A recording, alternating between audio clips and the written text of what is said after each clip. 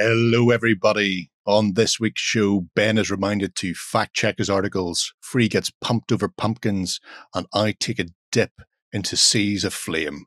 All that, and you can win yourself a big box of adventure from Loke BattleMat. To be in with a chance of winning, you need to comment below, be a subscriber to the channel, give us a thumbs up, and if you can, share it around to your friends on the internet. But right now, sit back and relax, because we're going to be going through the week's worth of gaming, and your weekend starts now.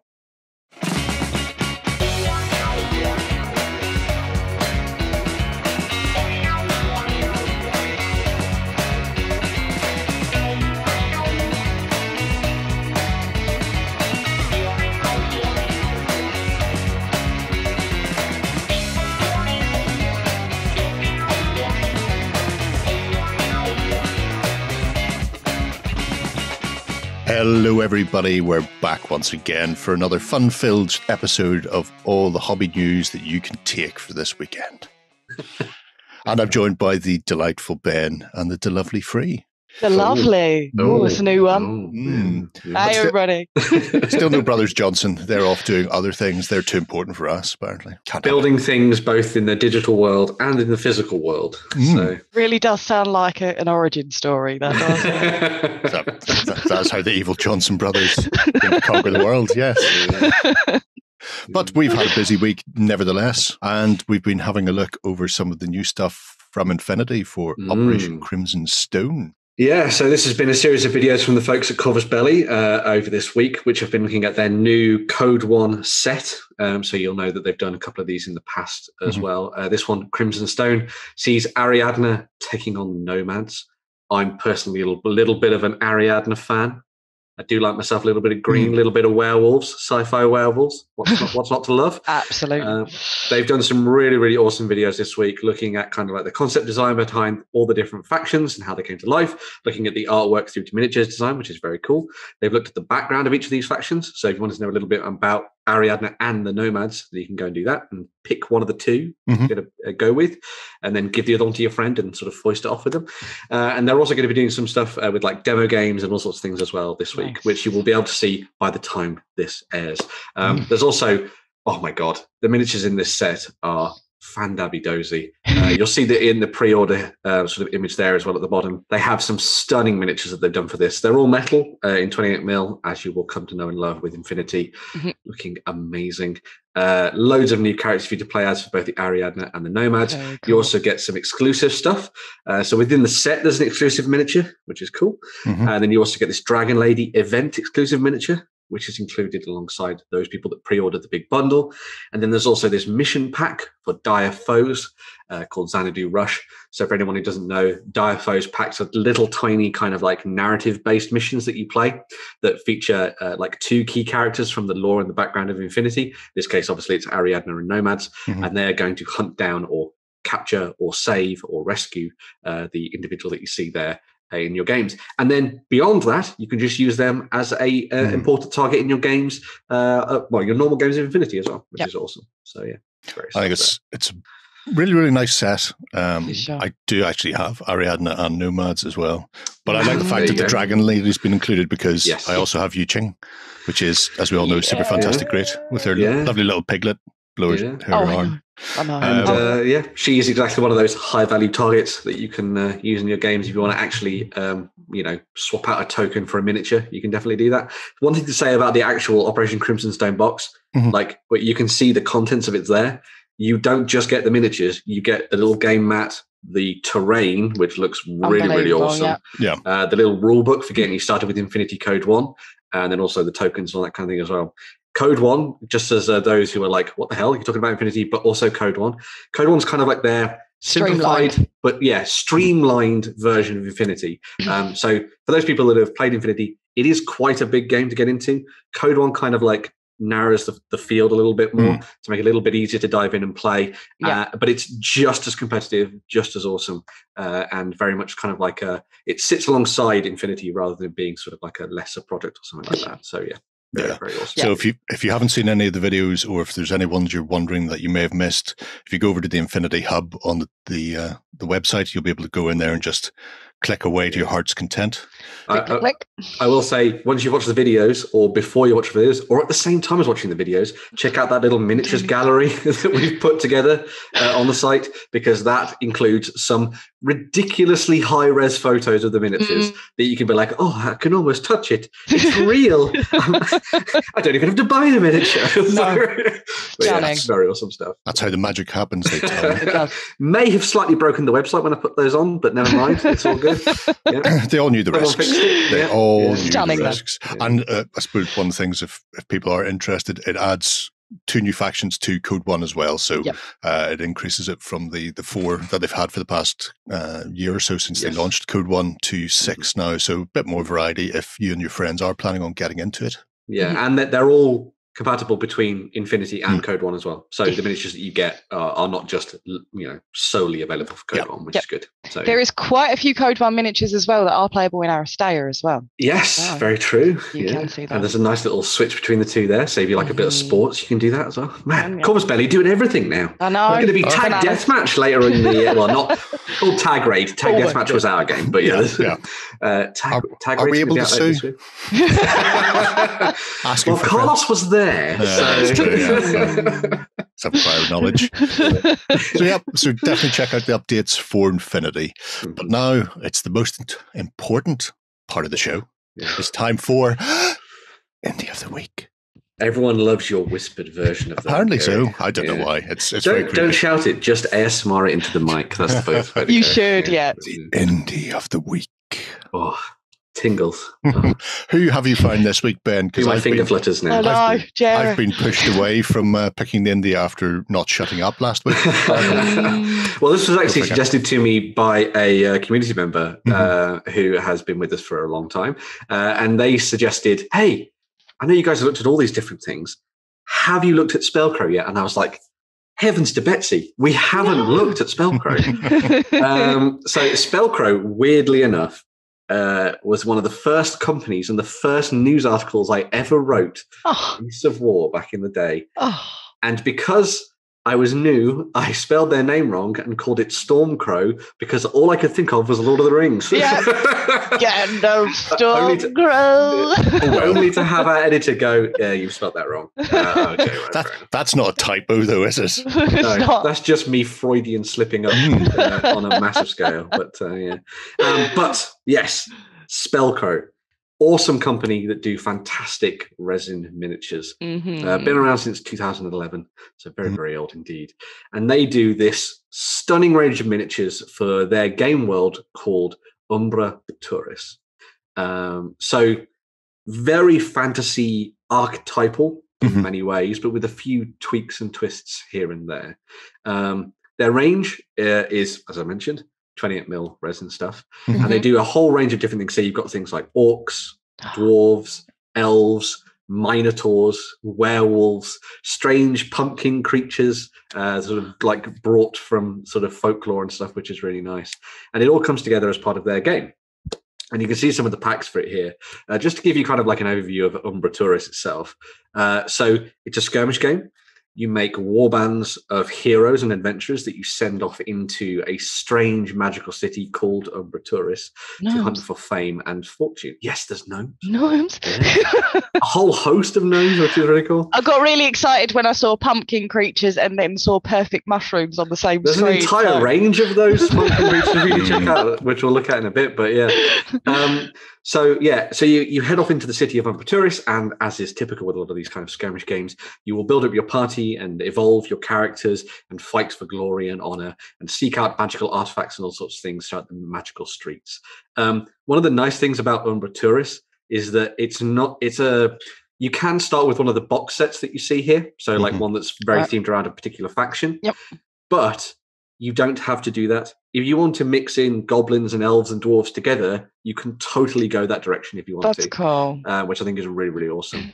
Because as you can see here, they've actually done some of these like themed sets. So these are actually based around sort of areas of the city of Umbra Turris and the different factions that exist within it. And instead of just having, all dwarves or something, it's actually a bunch of the people that would be part of the temple guards, or for example, which I think is really nice. The actual miniatures themselves, I really love. They are packed full of character. I'm fairly sure 95% of these are all from one person as well, which is pretty cool. And I actually might have the sculptor's name on a lot of these, actually, but we'll see that in a second. But there is a massive range of different creatures in here. If you click out, so we'll just go and have a look through some of these. So there you go. There's some of the pumpkin-y stuff. Pumpkin spider. Yeah, because why would it not? Is it one spider in a pumpkin? Is it a pumpkin spider? Is it 100 hybrid spiders carrying a pumpkin? We'll never know because I'm not opening that. Never open it. Yeah, never open it. No. This particular miniature actually, I think, really shows off some of the quality that Spellcrow have when it comes to doing these miniatures. There's a really nice kind of like sort of whimsical fantasy to a degree, mixed with kind of like a comic book pulpy thing going on alongside traditional high fantasy archetypes. It very much reminds me kind of like of the style that you might have seen from like old confrontation miniatures, but done in a there you go. For example, here are some werewolves that look very confrontation. Confrontation. Confrontational.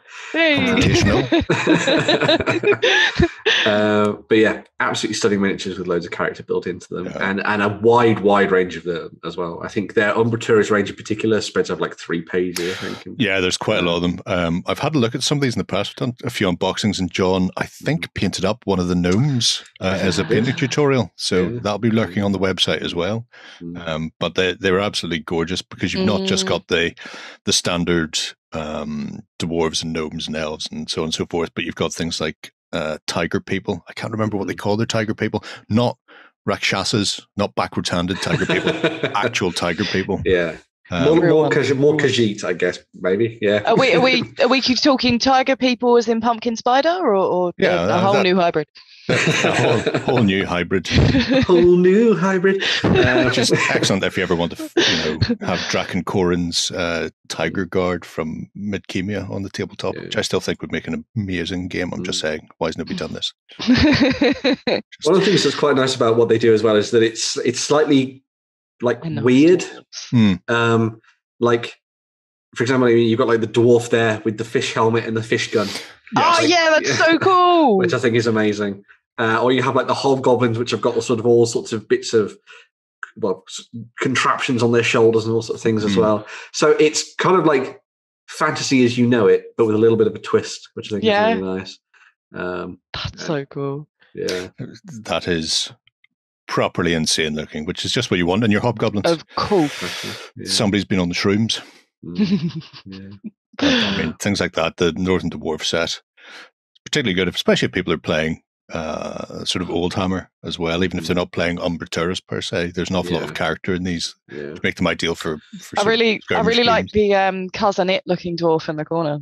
It's quite impressive. Which one? All of them have so much hair coming all the way down. You'll notice like little tiny interesting things about each of the miniatures. Like, for example, in that set, you've got that Northern Dwarf, but you'll notice that one of his arms isn't a normal arm. It's like a tentacle that is wrapped around the icon that he's got in his hand. This one. So, so clearly he's like a dwarf who has maybe found that relic somewhere in the depths of Umbra Turris, and it has warped and changed him slightly, but it's not like traditional dwarves, so they're not like, kill him, he's a mutant. They're like, no, awesome power, use it. So it's really cool. Yeah. And it's they've been going on now for 10 years, and they've just added more and more new and interesting things. Like the gnomes are particularly nice. They did a range of goblins, I want to say, about 4 or 5 months ago. And the goblins are absolutely gorgeous. They're just to die for, which is what I like to see.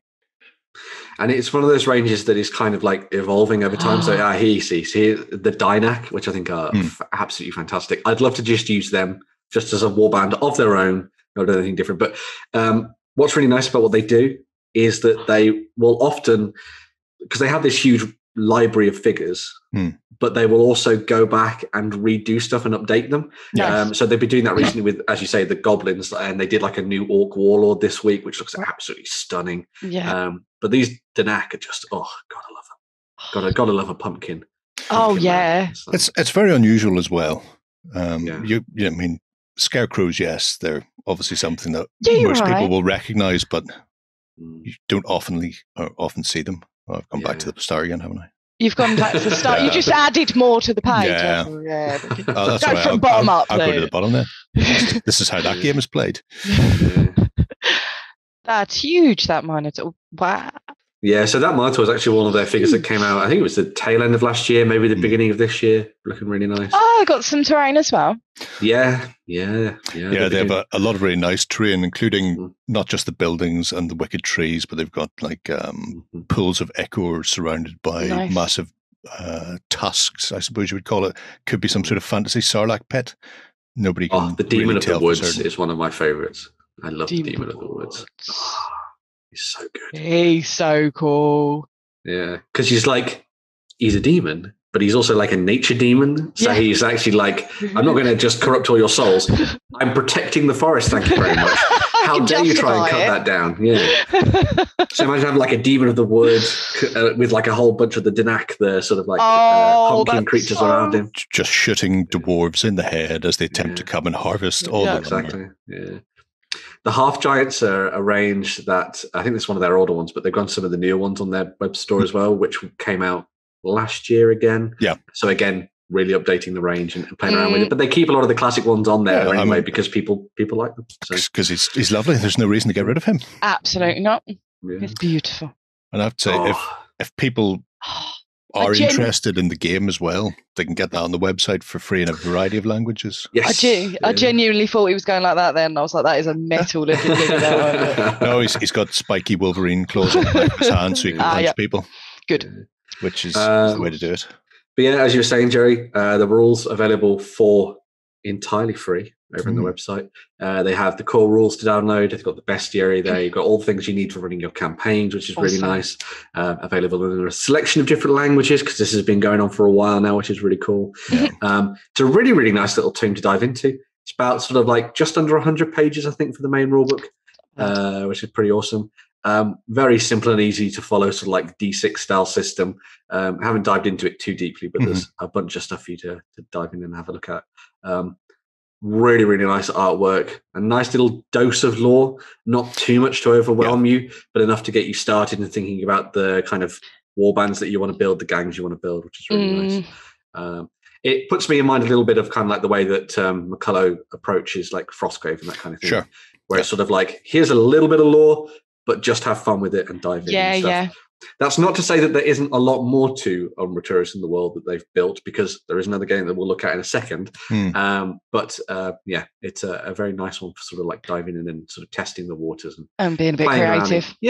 Being creative and having a little bit of fun with it. I'm glad to see that they have managed to get it translated into a variety of languages as well. Obviously, some of the new ones like the Beastry is still only Polish and English because they're a Polish company, but I imagine they'll follow suit soon after. Yeah. There's that delightful werewolf. This one's a much shorter thing. It mainly contains horrible things like Minotaur and vampires and curse-looking werewolves. Yeah. But again, it's just a nice little supplement that they are still expanding and adding new bits and pieces to the rule set, so you can change up what you're actually playing on the tabletop and make new scenarios as well. One of the neat little things I looked at in the kind of mechanics for this as I was sort of browsing through the rulebook is that they have sort of like your traditional kind of like hit, wound, etc. But you roll to see which location on the body you hit as well. So it's got like kind of like brings me back to sort of Warhammer Fantasy roleplay, which is quite cool. So you roll and then he's like, oh, I hit him in the head, but he's wearing a helmet. So you know the amount of wound you do to that person is reduced because of the armor on it, which I think is really nice. So it encourages you to like actually play around with the kind of the style of your miniatures, maybe do a little bit of kit bashing, build them a little bit of armor if they don't have one. That's cool.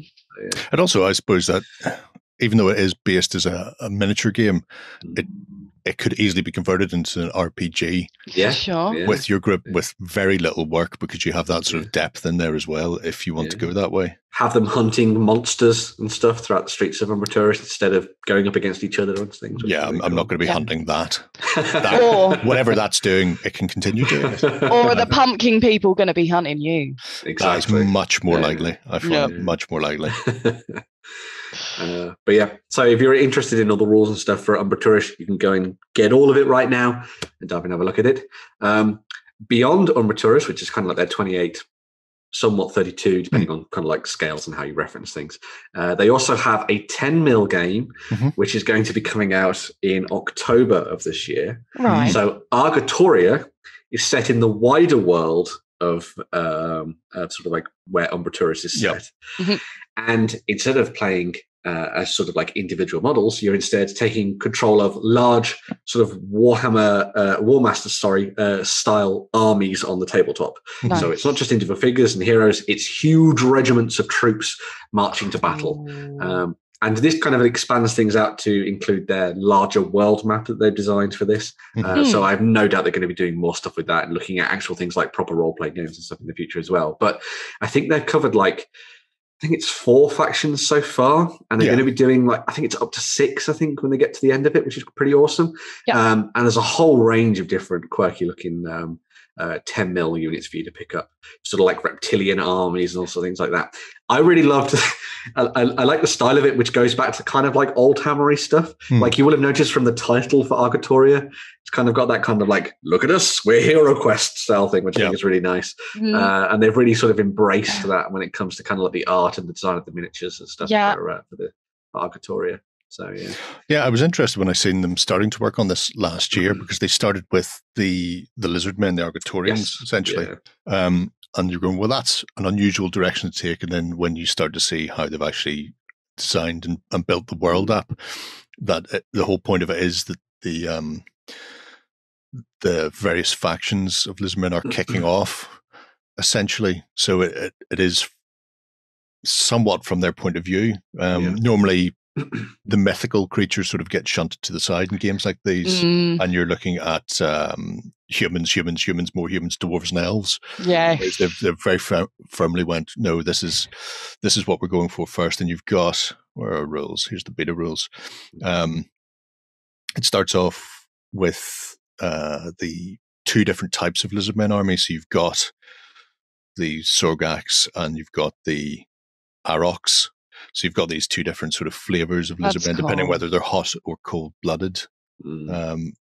But it's really interesting because it plays like a Warhammer style mass battle game, in that you have base removal, which is why these are not multi-base like you would see in other 10mm games. But it very much the system is sort of aimed around a Warmaster style of play, where you are moving big units around the tabletop to try and get your 10mm Jerry into position. Again, can I sue? So, no. That's a unit, that one. Yeah, it really is. Yeah. Much fatter than that. Giant Jerry. But it's really nice seeing them, because they have the various types of reptiles. They also have several human armies, so it's not just humans. You've got a couple of different types depending on where they're from.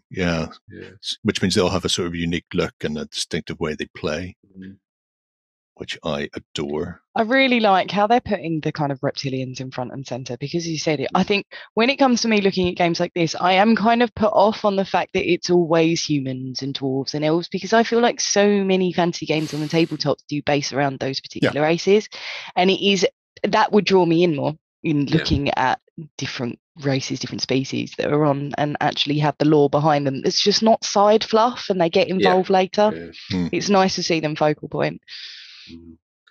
And it's one of those ranges that, as you can see, obviously it has quite a lot of units already. So when the game actually fully launches in October, there's going to be plenty of people who have already finished their armies, I would imagine. But there's also giants mounted on rhinos, you say? Why not? Why not? They also do. They've also obviously they did terrain for Umbra Turris. They've also done terrain for Argatoria as well. So you can buy things like little huts, or as you can see there, towers and stuff that you can siege, which is pretty awesome. I think they've got like little defenses and things that you can set up as well, which is really cool. So yeah, they've done a thorough job with the game that isn't even fully out yet, which I think is very cool. I think for a company like Spellcrow, it's definitely the way to go, because people could be picking these up to play other things. So they're getting it out there, they're getting the miniatures out there and getting revenue in while they work on their own game. And the fact that they have they're really nice, actually. I might be picking those up for something. I'm already looking at the pumpkin, people. but the fact that somebody may be picking these up for War Master or for Fantastic Battles or DBM or whatever it happens to be, or Hordes of the Things, they can get money rolling in while the beta test is sitting there, and people who are keen on trying the beta rules can give them a go. It's a really simple system.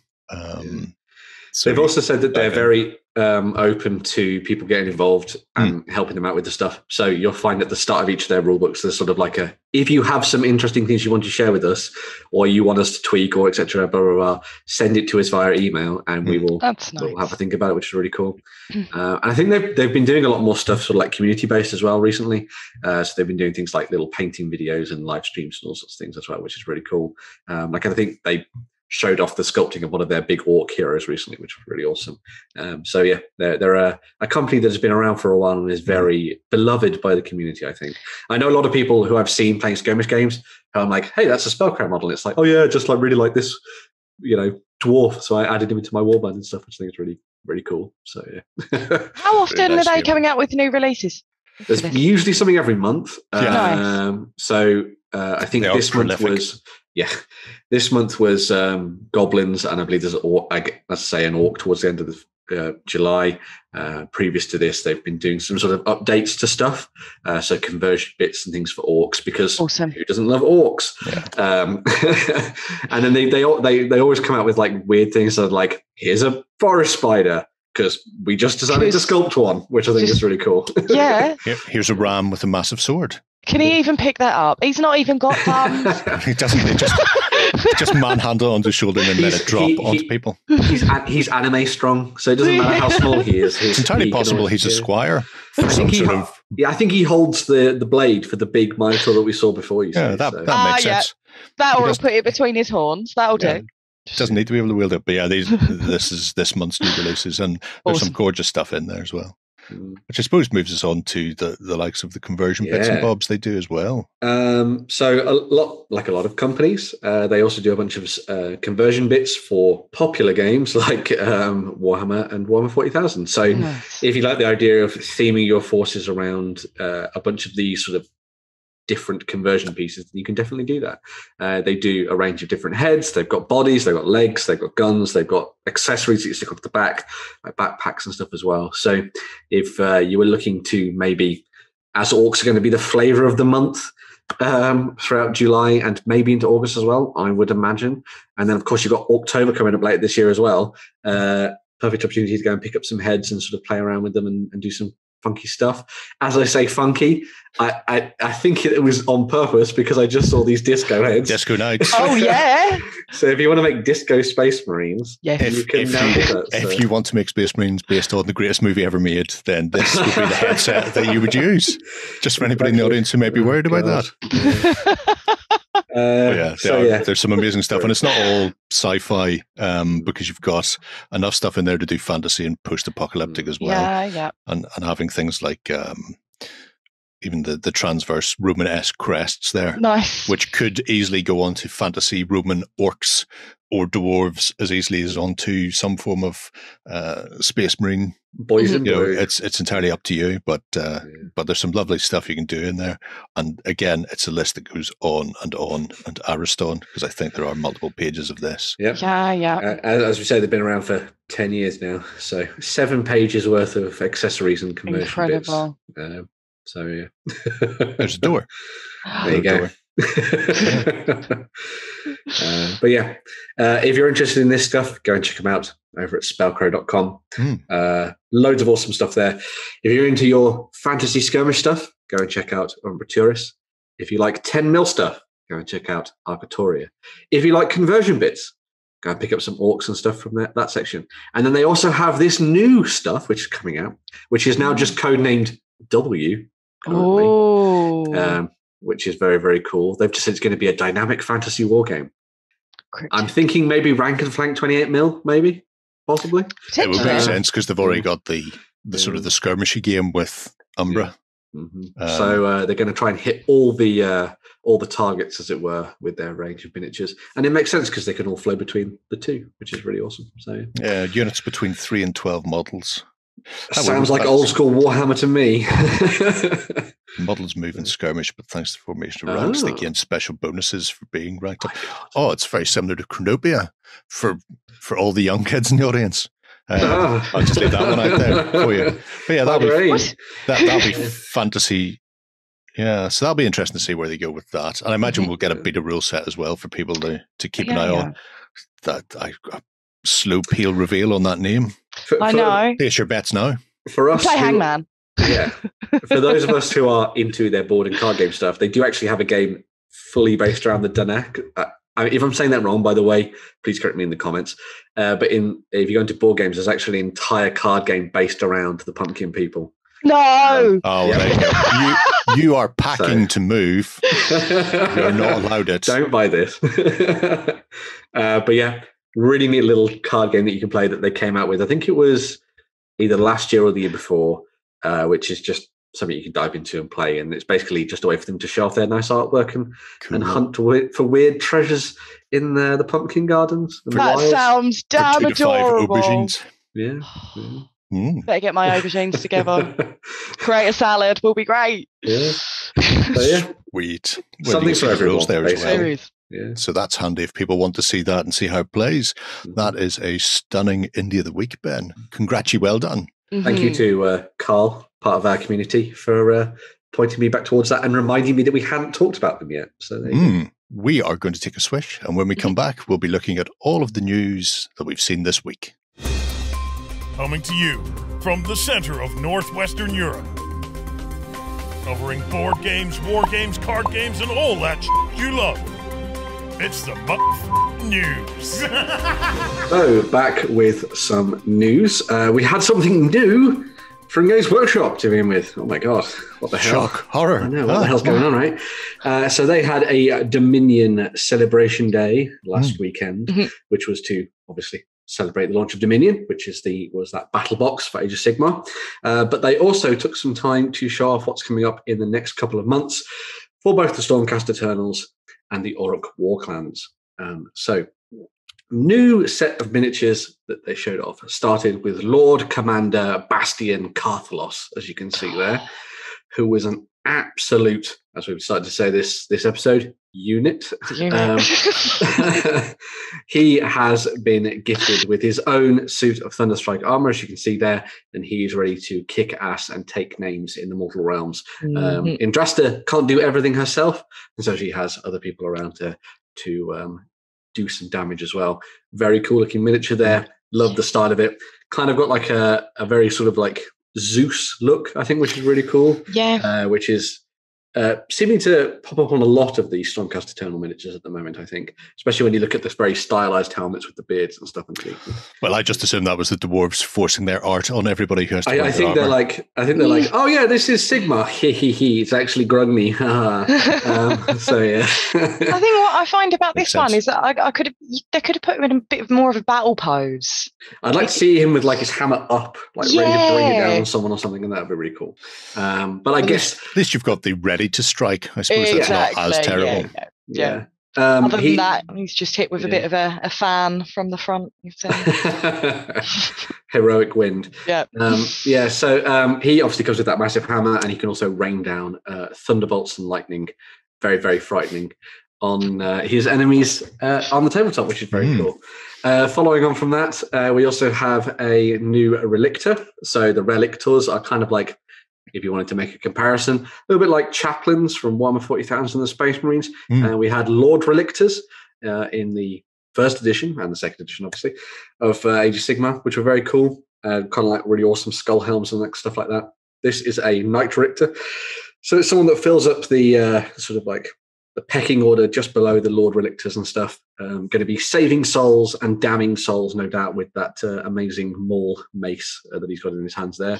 Very cool looking miniature. I like that a lot of the stuff that we're seeing here is a little bit more sort of like, I want to say the word realistic, but I think it's just the armor is slimmer and more fitting. Yeah. And it looks like it would lend itself a lot more to people painting it a little bit more grimdarky, which I think is very, very cool indeed. Are you suggesting that we're going to see these across Primaris 40k armies? Blood Angel players are just brilliant. Well, yeah. losing it over that. Because these are basically all sons of Sanguinius, aren't they? Yeah. We also got to look at some of the new units that are going to be coming up as well. So we have the units of the Vanquishers. So we'd seen spear-armed, and I can't remember that. I think they were Vigilors last time. These are the Vanquishers. There's always some weird COD name. Yeah, just so you have no chance of remembering it ever. Exactly. But these are the Vanquishers, which come with those swords, as you can see there, looking pretty awesome. I quite like the design of those. Again, nice to see them doing kind of like big, huge plates of armor, but also the cloaks and that kind of thing as well. So there's some nice textures for you to play around with. And again, grimdark them up. Not that I'm good. Not that I'm looking at these and basically thinking the same thing, but that may be what's happening. There's a couple of the shots of the Vanquishers there, but we also had the Vigilors. So I am a massive fan of any miniature that comes with a bow. I think bows are awesome. Archers are cool. Yeah, and so seeing Stormcast with bows is very neat as well. Obviously, a lot of people will know, hey, we had Judicators before that. But these are the slightly less heavily armoured versions of those in the form of the Vigilors there, with sword and bow at the ready. Very, very reminiscent of the old sort of like Shadow Elves. I was thinking the same thing, the Shadow Warriors, Yeah, the Shadow Warriors, from Warhammer Fantasy Battles. Got a very similar feel in terms of the way that they holding their bows and swords. Not just that, but the haircuts on them. Yes. Shaved with top knots. Yeah. I mean, that is clearly an elf. It's quite elf style. Yeah, it is, isn't it? Yeah. Yeah. But cool looking stuff there when it comes to those. Then obviously none of these are going to be replacing any of the stuff that's come previously. They're just sort of new additions to the range. Nice. But looking very cool there on the front for the Vigilors. And then we also got to look at the full unit pack that's going to be coming out for the Annihilators. So you've seen these guys before. They're the guys with those massive hammers that will basically be mortal wounding the enemy to hell and back. Come in that huge, massive armor that's not at all to do with Terminators. No, sorry, Bob. I like that they've given the sort of helmetless options, but I think especially for the Annihilators, who for me have always kind of had that look of like we're grim and nasty and we're just going to smash you to pieces. I think the helmet's given a little bit more of that kind of like, I'm going to say street cred. I think it looked very cool with the helmets on, but hopefully we'll see a nice mixed kit for that. I think the cheek guards look a bit weird without the helmets on. They do. It's like somebody's just stapled them on and walked away. They've got the bearded helmets, haven't they? And they're really cool. And with the cheek, I agree. Yeah. It's kind of weirdly a little bit like the Primaris helmets, where the back of the helmet is actually still part of the neck piece and the mask comes off. In some cases. So, no idea how that happened. Yeah. Craftsmanship, that's how. There you go. Gongli has been working hard. But on the other side of things, we also got some more miniatures for the Orruk War Clans. So we got Swamp Boss Scumdrek is the leader, walking around on that massive, mutated, weird reptilian creature there. Again, really liking what they're doing with the Orruks here. I think it's nice to see them doing something, as Warren's pointed out in the past, that makes them, pardon me, look a little bit more evil, I think, which is really cool. These guys are very much more, menacing, much more dedicated to sneaking around in the background, stealing souls away into the swamps, and no doubt torturing them for information and stuff, and probably to eat them. But very cool. I like the return of the man catcher to go with the cage there as well. So, which you'll see in a little bit more detail when we look at the Sludge Raker Beast. But we also have this kit can be turned into a Snatch Boss as well. So if you don't want to make it as the particular named character Scumdrek there, you can make it as your own Snatch Boss, and which means a very different thing in English now I think about it, but there we go. We have the Snatch Boss and Sludge Raker, who is looking very cool indeed. Like the sort of style of these that they've gone with, kind of reminds me a little bit of, as we said in the past, Jackson's Orcs from The Hobbit and stuff, which is pretty cool. I quite like the way that Azog was presented, even though it wasn't quite what I wanted. But you kind of everything. Cool, I like the fact that they've gone for this rat-like lizard as well.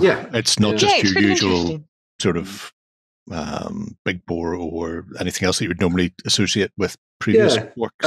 It's nice that I think the Mortal Realms and Age of Sigmar as a whole has allowed them to be a little bit more inventive with the beasts that they create. Like when it first came out, obviously we didn't really have dragons, but we had Dracoths, so we had them kind of like messing around with that and changing things up. I think we've seen it a lot more with a lot of stuff they've done for the Stormcast Eternals with the creatures that the Vanguard ride, what the Ideneth have, big huge floating sharks swimming through the sky and that kind of thing, and then obviously what we're seeing here with the Uruk war clans as well. I really, really like the front claws, because you just notice on the back claws they've been worn down for the use. I really like that. Very cool. Nice feature. Nice Clearly, that means he needs to buy a scratching post for I his think so. sludge beast. Needs his nails done. A Sludge Raker scratching post, now we have even more man-catchery things, and also don't piss off Dobby, because otherwise Dobby gets mad. And this is what happens when Dobby gets mad. You took his sock, now he's out to kill you. In actual fact, this is a marsh crawler Sloggoth, not Dobby. So say. This is a type of troll within the world of Age of Sigmar that has no doubt been twisted and broken by the goblins and the grots within the Uruk war clans, and is now out to hunt for Umis and stuff within the swamps so they can drag them away. And as we said at the beginning, cook them, probably. But looking very cool indeed. I'm sure that'll please some ogre man-eaters out there. We also have some really cool stuff in terms of the units as well. So we got more of a look at the Gut Rippers. So this is your kind of like classic line infantry that you're going to be using for the Uruk war clans. If you wanted to go down the sort of like the Cruel Boys route. They come with those really awesome sort of face shields, which are very reminiscent of old Warhammer Fantasy battles. Shields for the orcs and the goblins and things, which is pretty cool. Everybody loves an evil son. Exactly, yeah. Would you paint these green? Would you? I would paint them Warcrafty orange, I think, to sort of mix orange them or with, flesh tone. Like brown, I'd say, like a light flesh tone brown. Yeah, I think that'd be really cool. And then play around with the fact that they've got leather on them, but paint it in different styles. I think, really cool. I'd love to be able to like do war paint and stuff. I think it'd be nice to try and play around with that as well. Because you get the idea that these guys would like love doing that kind of stuff. I think it'd be really neat. But yeah. So obviously these kits are going to be a little bit more pliable than the kits that we saw in Dominion, because obviously those are all push fit ones. These will be your traditional kits from Games Workshop. If you want to go pick these up in the next couple of months. And then finally, we also had some new stuff for the Bolt Boys as well. Bolt Boys. So if you're looking to take down enemies from range, then you have some new Bolt Boys as part of this set with their massive, huge crossbows. Again, very Jackson's The Hobbit, I think. Yeah. But looking pretty They're neat. like harpoon crossbows. They are, yes. They are the kind of crossbows that would literally pin you to the floor. Yes. So they can come and get you. And I think that's probably what they're attempting to do. All of these units will be available as part of the new battle tomes that are coming out. So they've got the 2 new battle tomes leading off 3rd edition of Age of Sigmar. You've got one there for the Uruk war clans, which will contain not just the rules for the Cruel Boys, as we've seen here, but also all of the other orcs that have existed in the past as well. So you'll have sort of like all your savage orcs and that kind of thing as well in there as well, which is pretty neat. And then, of course, a massive tome for the Stormcast Eternals with a rather impressive looking Annihilator on the front of it, but to deliver some smackdown to a Chaos Warrior. But the amount of units that the Stormcast have now, I cannot see how that's not going to be a massive tome. But we will see what the page count is like when that comes out. Yeah, I imagine they'll squeeze them in. Half a page per unit. It's still only going to be about 200 pages. We've written too many war scrolls. You're going to need a lot of googly eyes to put throughout that tome. Exactly. Yeah, very much so. But moving from one realm of fantasy to another, I am a big fan of The Dragon Prince. If anyone's watched that show on Netflix, it's from the guys that did, some of the guys anyway, that did Avatar. So if you're a fan of Avatar: The Last Airbender and Legend of Korra, they were also involved with The Dragon Prince. And this is a really awesome show that is well worth diving into. Very kiddie, but, whatever. I'm a big kid. I love it anyway. But they have been working, the creators of Dragon Prince have been working with Brother Wise Games to create a new game, which is called Battle Charged. And the reason it's in there is because if I can get more people to talk about this, there's the more chance that I'll get this shipped internationally.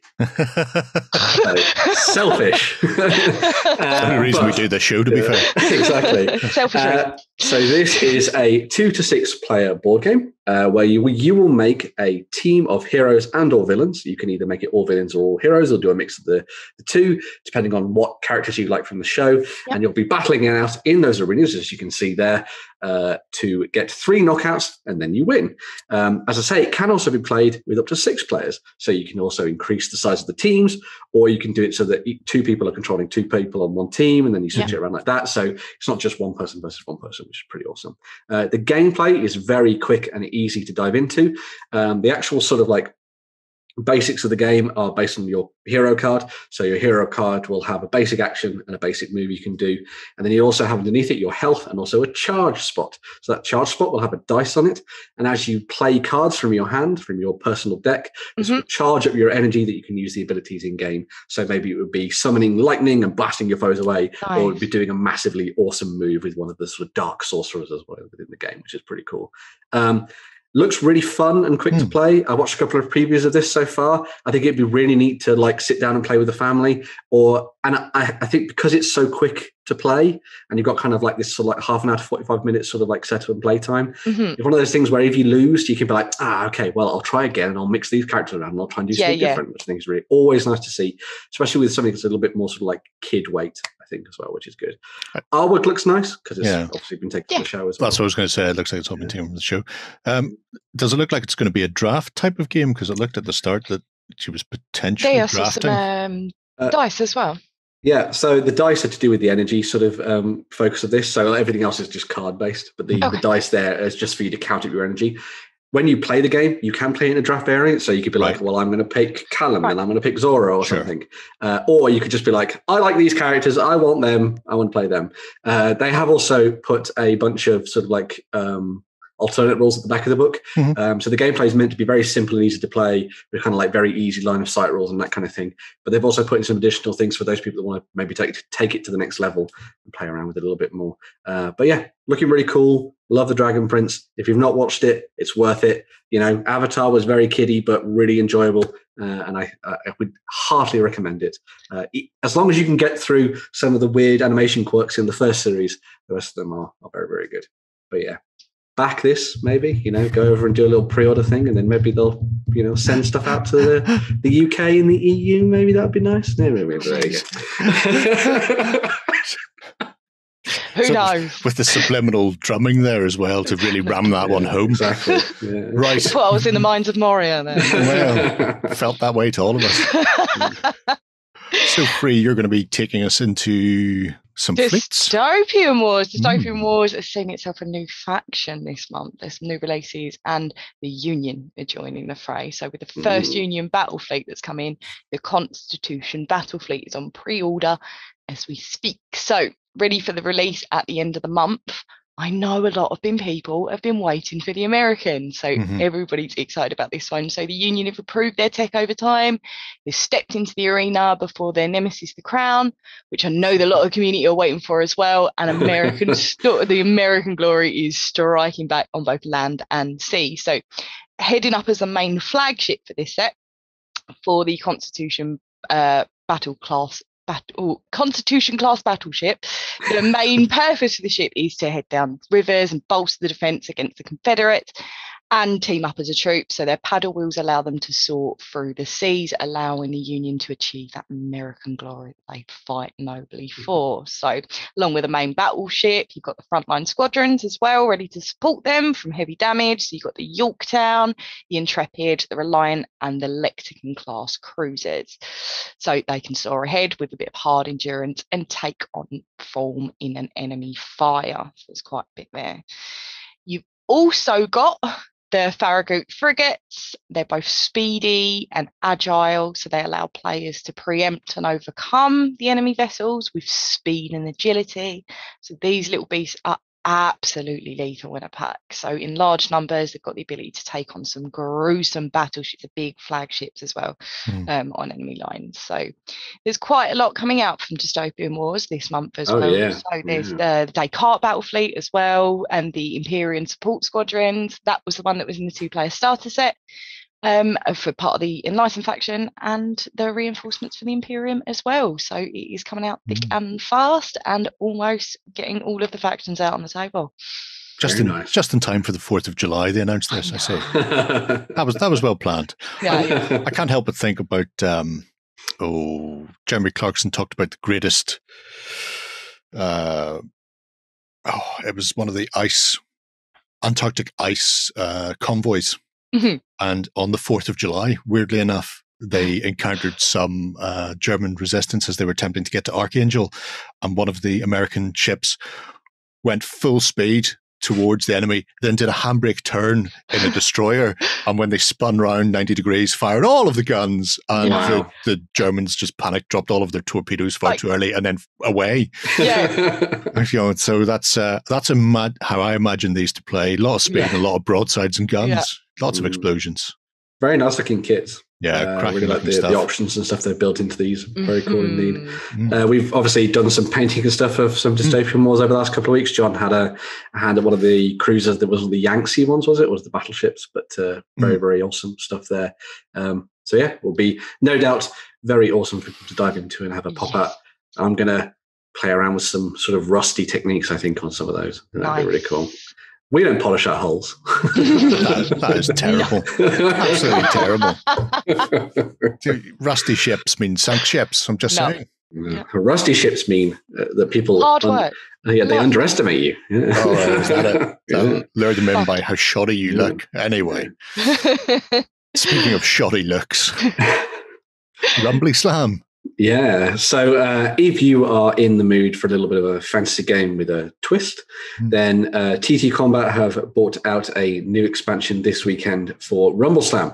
So Rumble Slam is their fantasy wrestling game where you'll take on a team of luchadors or whatever and sort of kick ass and take names in the ring.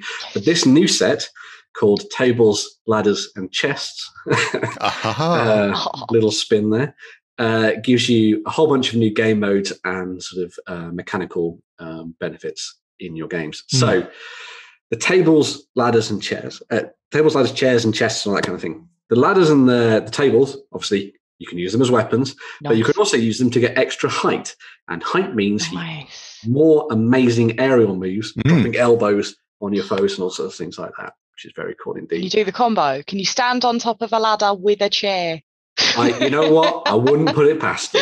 So Makes sense. there's also a new game mode included in this, which is called Dosh Grabbers. So in Dosh Grabbers, you're not just trying to knock out or pin your opponents.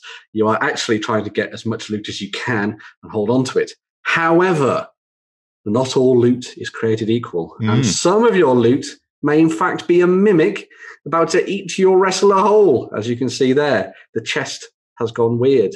But yeah, if you're looking for a new game mode to play, then they've included that in there, which is pretty awesome as well. There's also that massive statue, as you can see, which could be used simply as a podium to put your winning wrestlers, or you could use it in-game. And obviously with the addition of these new height mechanics, you could do a massive elbow drop or a pile driver off the top of that outstretched hand and crush your opponent into the canvas. We all love TLC matches. It'll be a suplex off the top of the ladder into a table. Go full Hardy Boys on people. That's the whole point of Rumble Slam.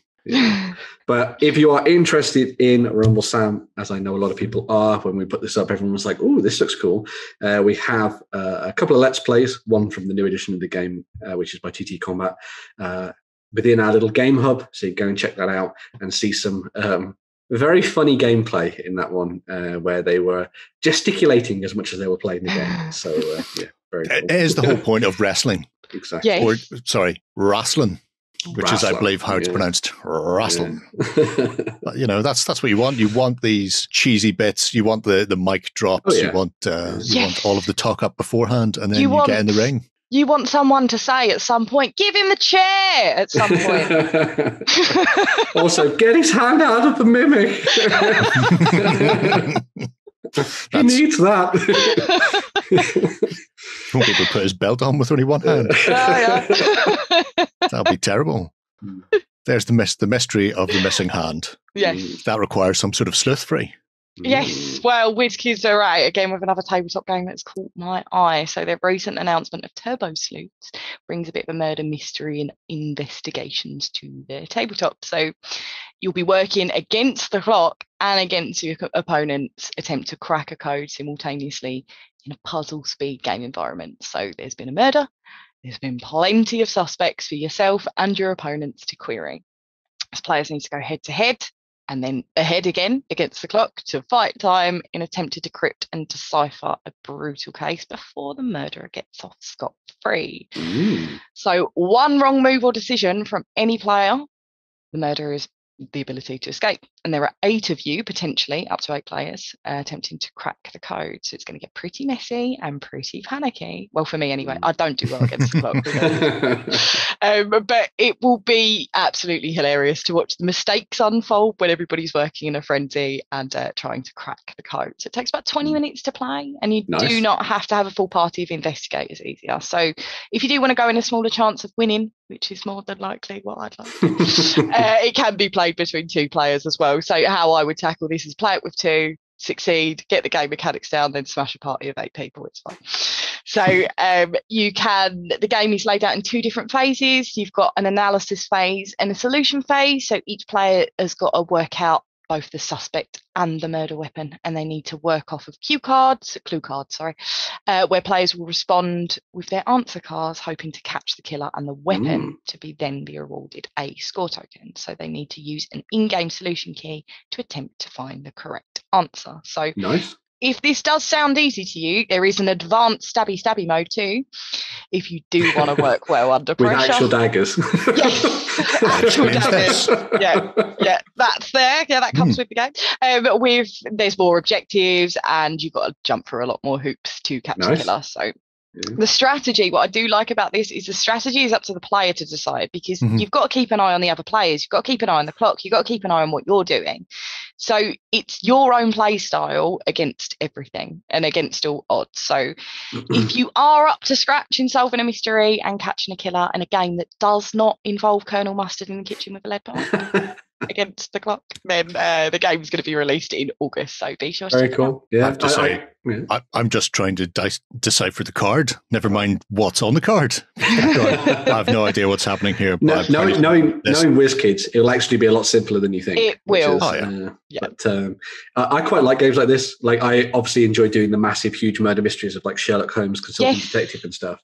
But a smaller game that seems like on par with this is one called Murder in Hong Kong, which has a similar sort of thing, except one of the people at the table is like this murderous person, either trying to like throw people off with clues and things. But this looks really neat. It's kind of like a 20-minute game. Sort of brings me in mind of games like Spyfall and stuff as well, which is really cool. So I'd be tempted to try this one out, especially as we may be looking back towards conventions and stuff towards the end of this year, for sure, and into next year as well. So sweet to the beat. Yeah.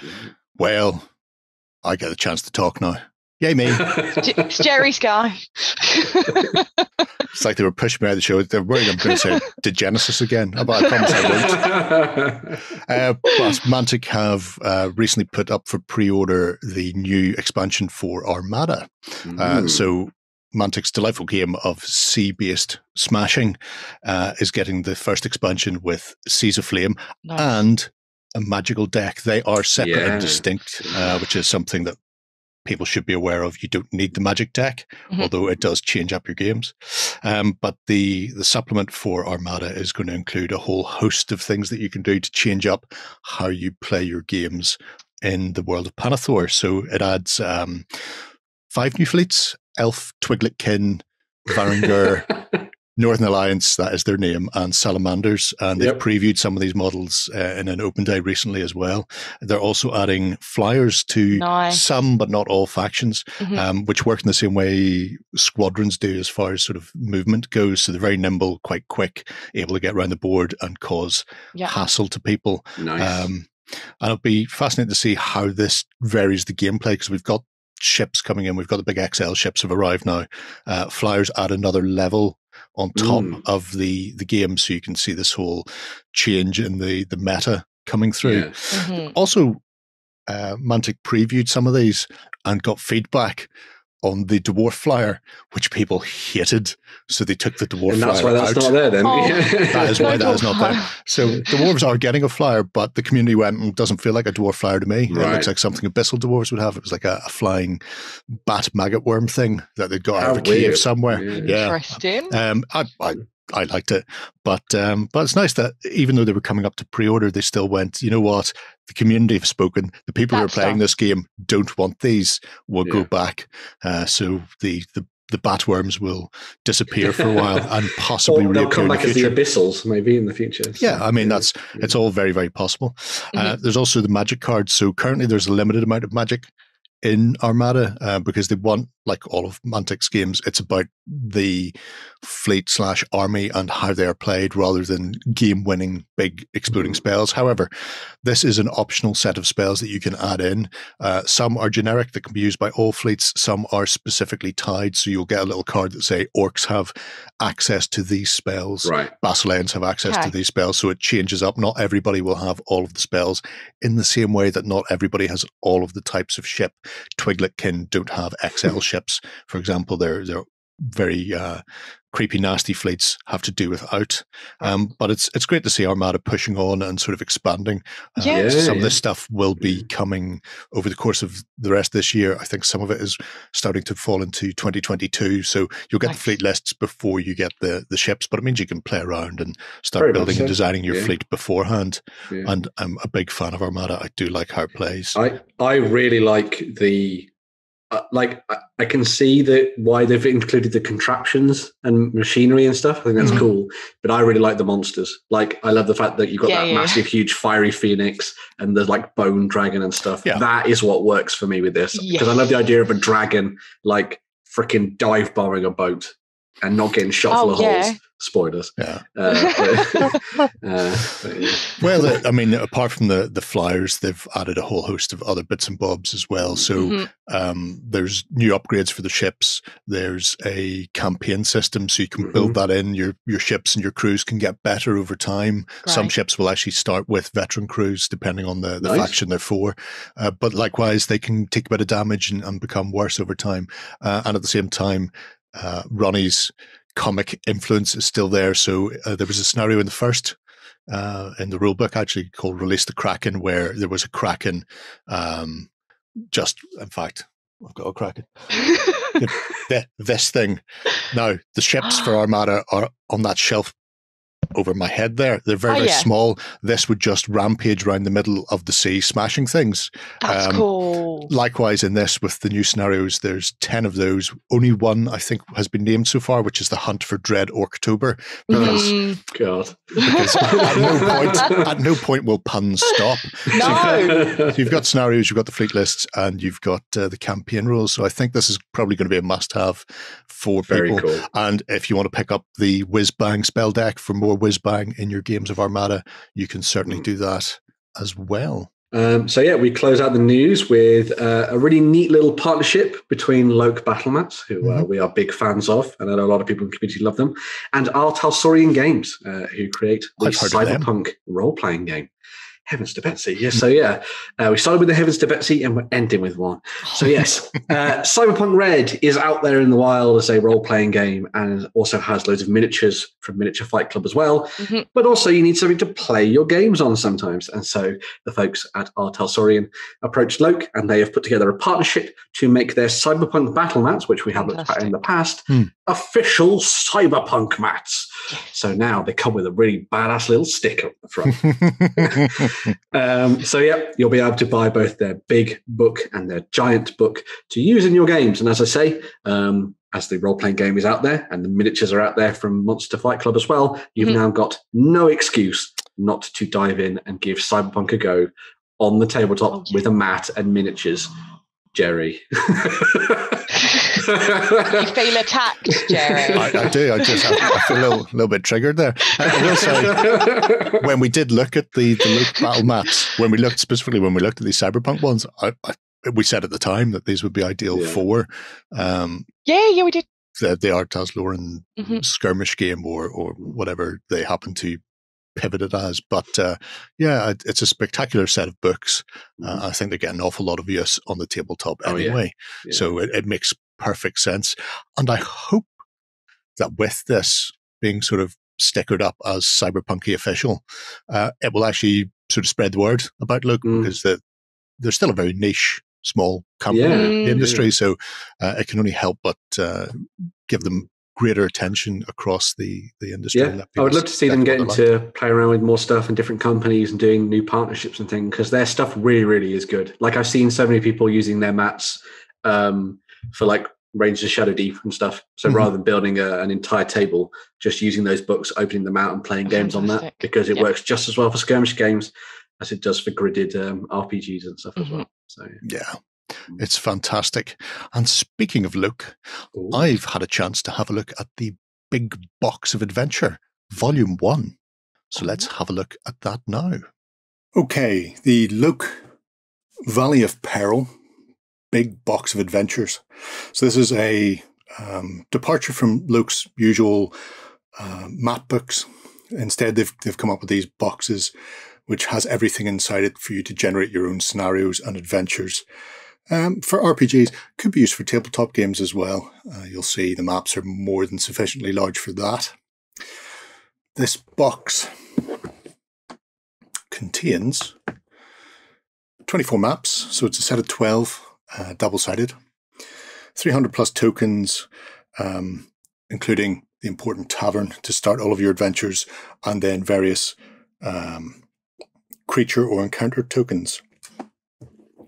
The book itself, and it is a book, see, pages, contains these sets of maps. So we have the Dungeon Hall, the Forest Road, Lost Caves, Ruins, Barren Hill, and the Old Homestead. And a nice feature you'll see when we start looking at these is that things like the Forest Road, Ruins, and Old Homestead, that include some forestry parts. Well, they all are on different map packs, so you can combine these. A set of maps is 2 foot by 4 foot when you have all 4 out. So those 3 sets together could make a 6 foot by 4 foot table if you want to play some larger games or a more linear narrative. They come in this side of the box. So I'm just going to pop these out. Before I move the box to one side, I'm just going to show you this. So the same size as half of one of the maps.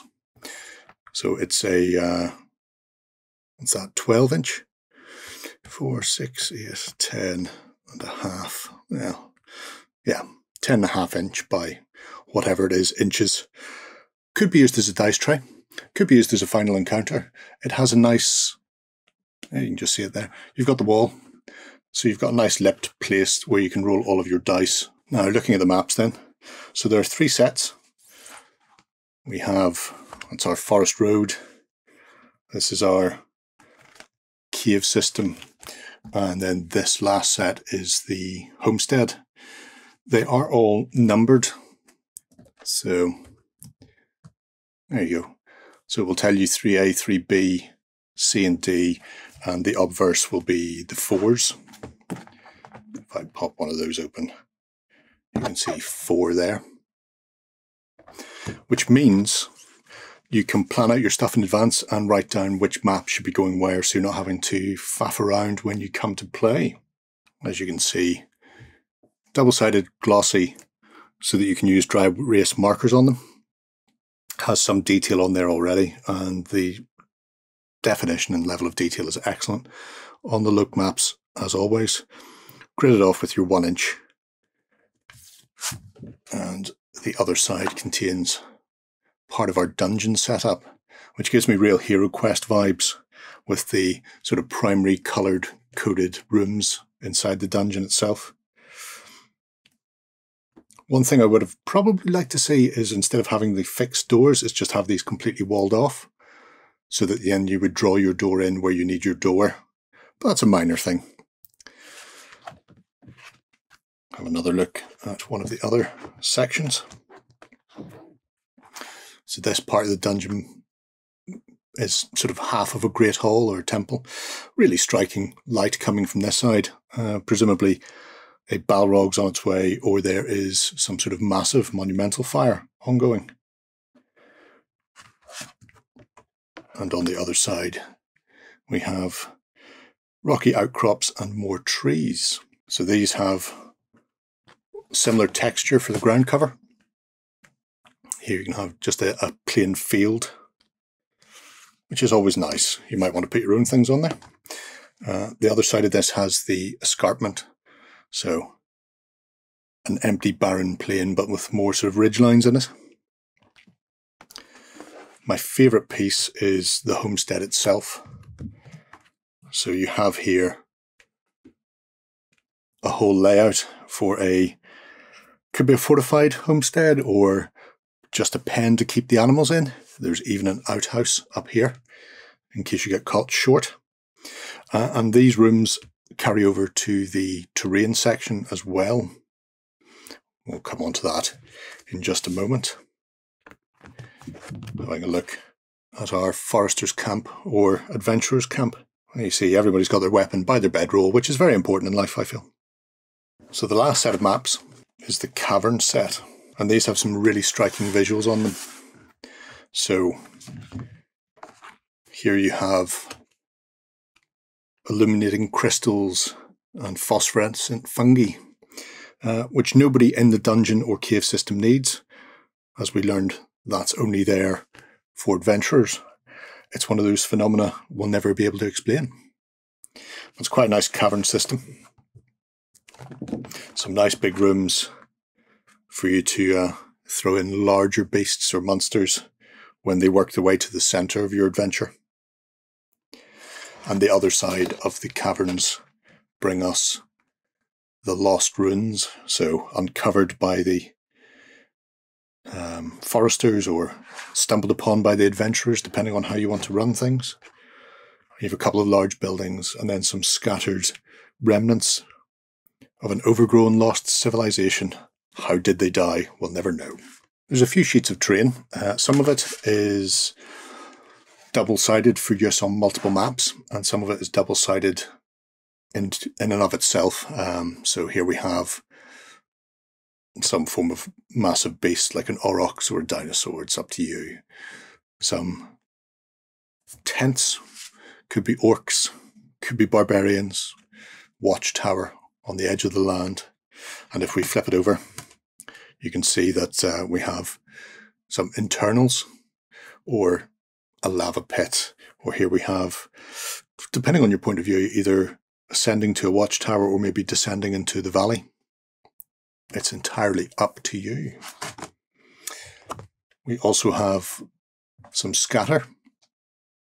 So bonfire, gold chest with all the coins where somebody had thought they were out and then got pulled back in.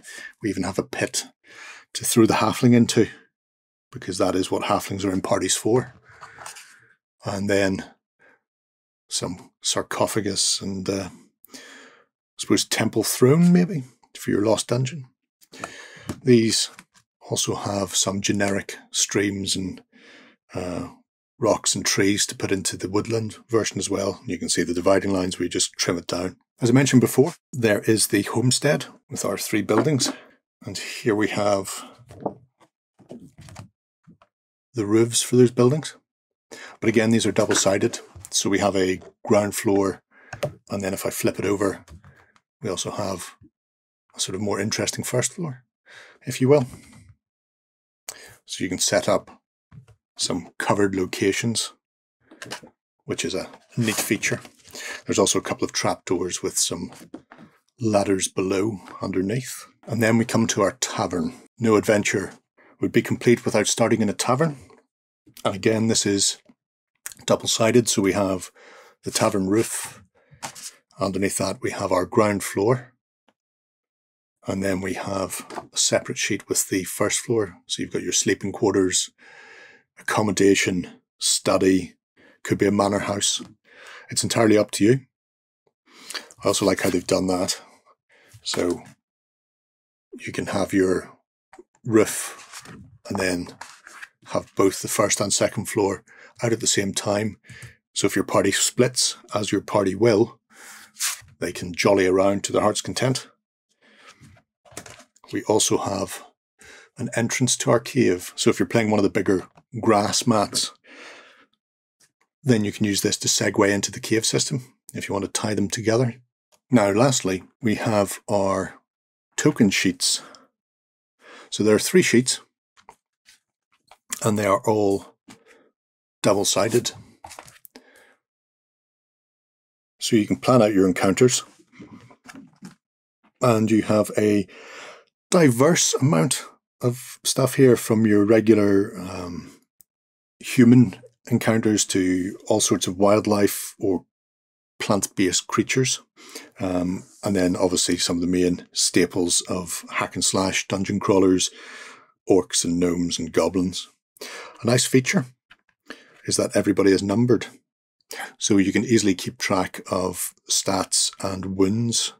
And there's also a set of larger creatures, so you've got your minotaurs, bears, man-eating trees, or particularly big ones over here with your massive saber-toothed cats, hydra, or Conan-esque snake.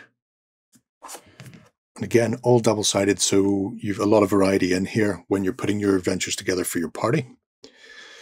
I like the octagonal look. It's nice. It's a lot of cutting. So what I will say is these are 1 inch, so you can get yourself a 1 inch punch. Now, they're round punches, so you will lose some of that lovely corner, but you can just very quickly punch out one of these characters or all of the characters and bag them up, because they're also color-coded. As you can see, you've got these sort of terrifying humans are all purple, green, blue, yellow, red. So you could bag them in individuals if you want specific styles for specific things. Greens all being creatures and browns all being horrible stuff you'll find in the forest.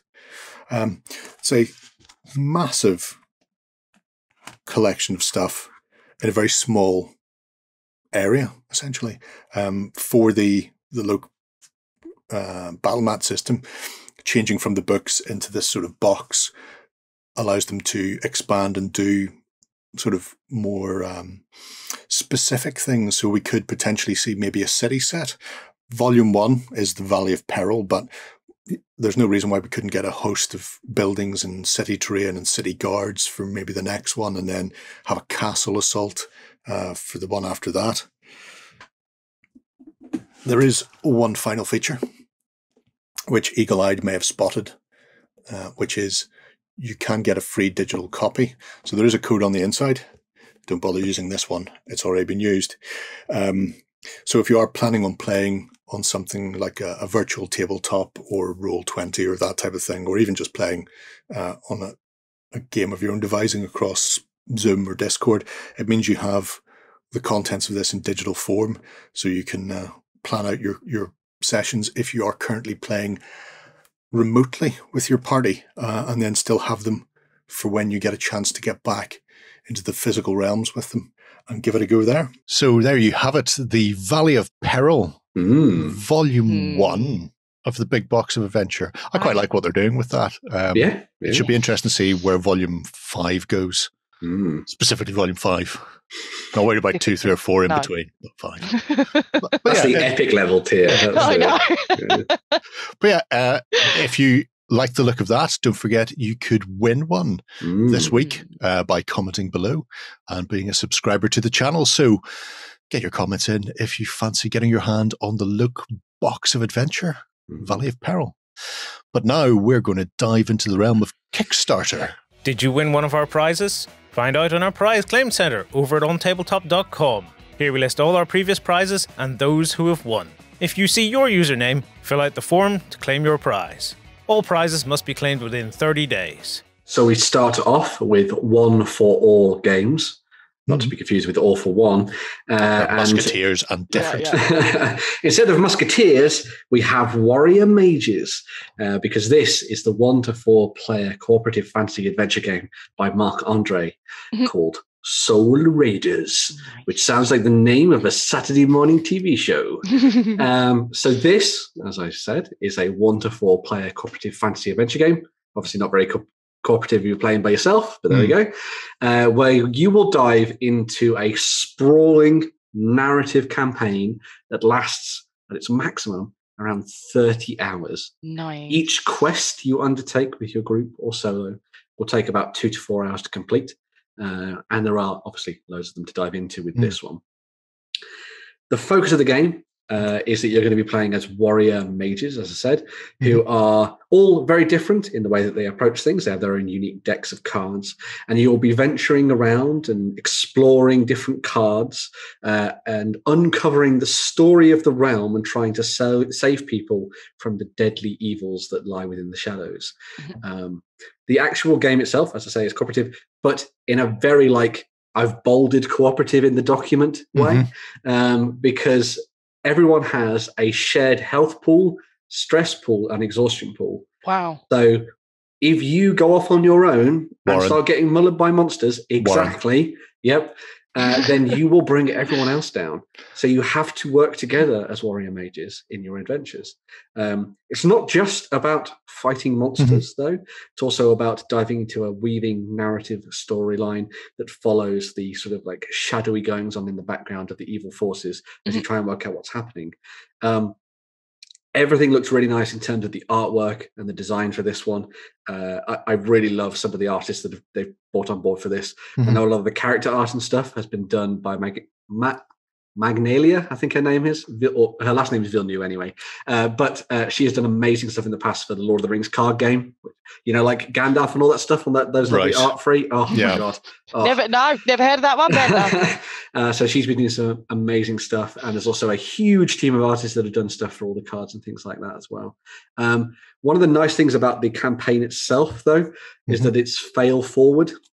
So even if you lose a quest, you don't have to go back and replay it. Instead, you read the alternative text on the back of your quest sheet.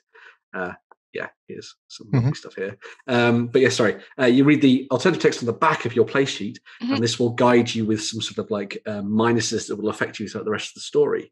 This also means that the game has a little bit more replayability. There's a massive deck of cards for you to sort of explore through anyway. So the path that you take one time you approach a quest might be very different from the next time. But then also, if you've got the win and lose versions of that as well, then that means that every time you dive into it, maybe you're going to get better, maybe you're going to get worse at other quests, maybe you do something that changes things based on the cards you draw as well. All of that means that there will be some replay value built into the box, which is always nice to see as well. There are sort of two major pledge levels for the game as it stands. There is the sort of basic pledge level, which gets you the 4 miniatures of your Soul Raider warrior mages, and then you get all the gubbins and the stuff that you need in order to play the game. But you can then go to the next level and get the deluxe pledge, which gets you, instead of standees, and I do like a standee, but instead of standees, you'll also get invisible versions of your characters, which is really cool, and also plastic versions of the portals and stuff that you can use in the game as well, which is really nice. Really like the style of the miniatures in this. It's got that really nice epic high fantasy feel to it, and I love the idea that it's warrior mages as well. So you're not just spell casting, you're also going in with sword and shield and all sorts of things like that as well. So it's a nice little mix of different things. Marc-Andre in the past is the man responsible for Splendor, which then blew up into a billion different versions of Splendor. All the Splendors. Exactly. So there's even a Marvel Splendor, which is actually pretty good, actually. But we're trying to find the Infinity Gems.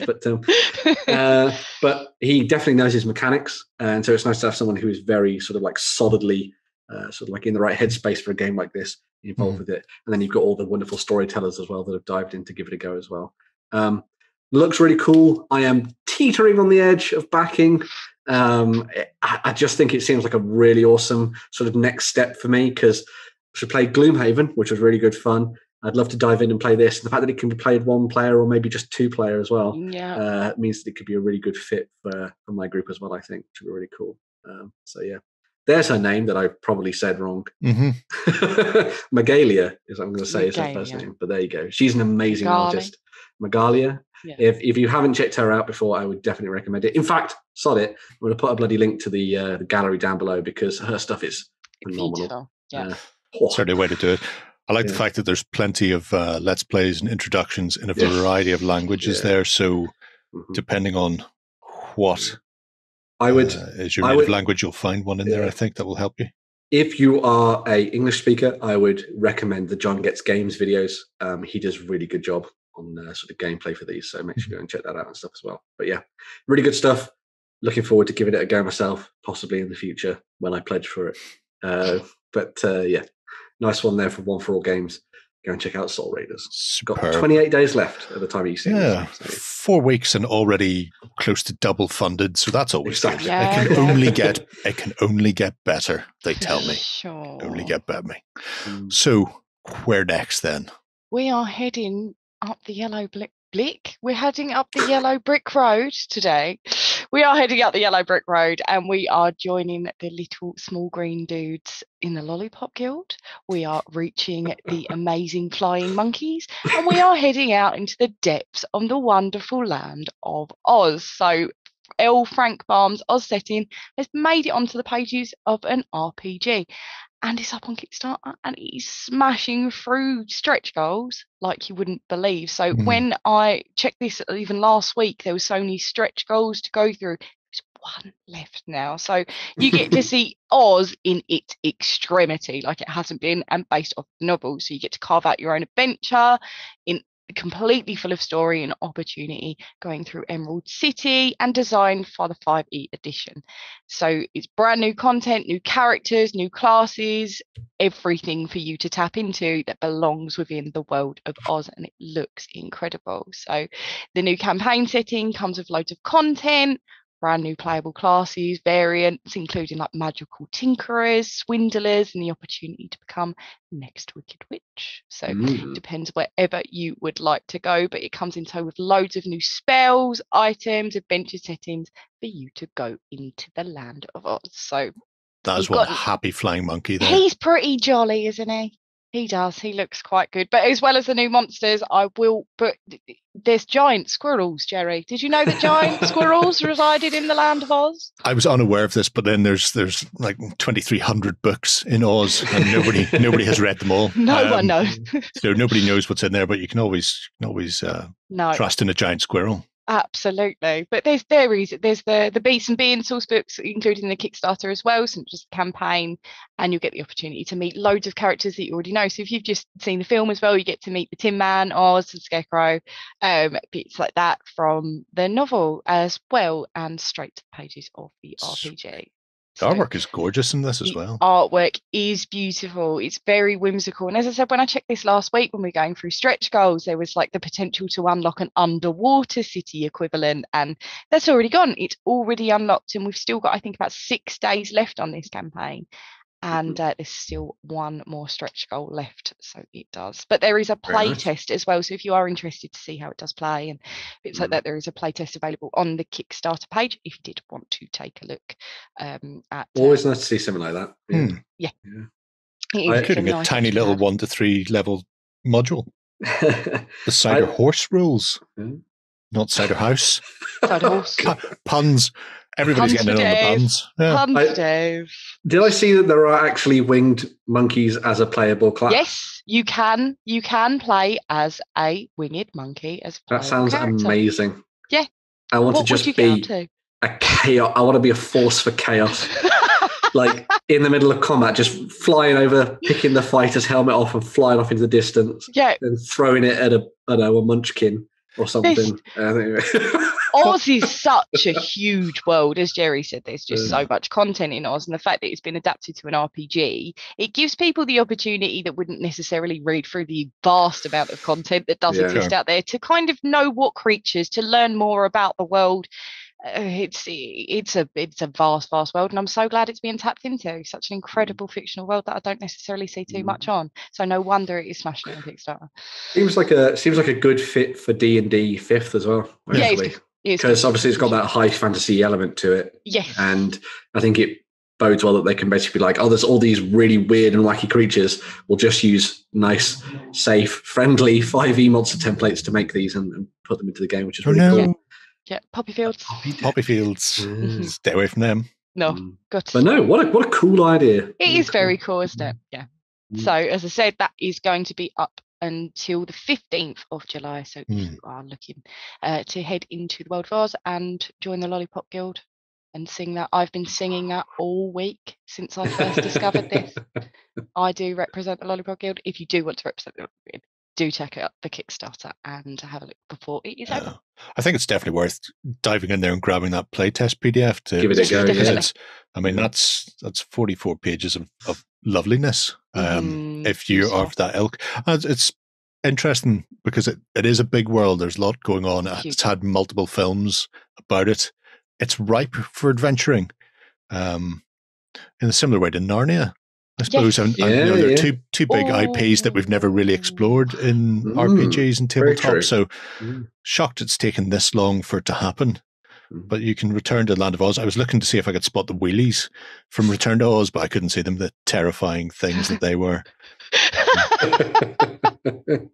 Somebody was saying, how is that the most frightening thing you remember from that film?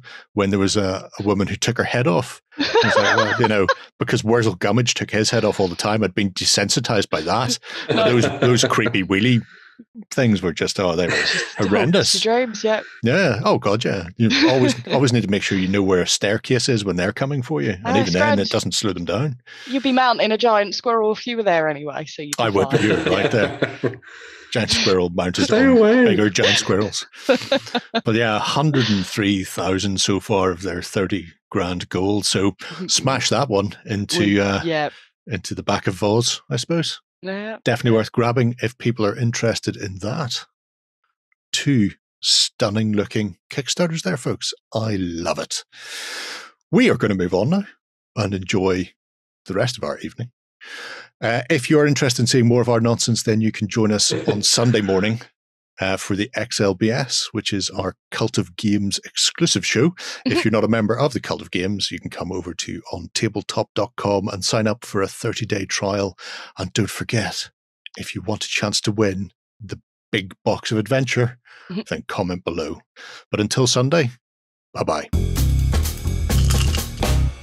Go ahead and check out our other content on screen now. And while you're at it, why not hit subscribe and remember to ding our dong.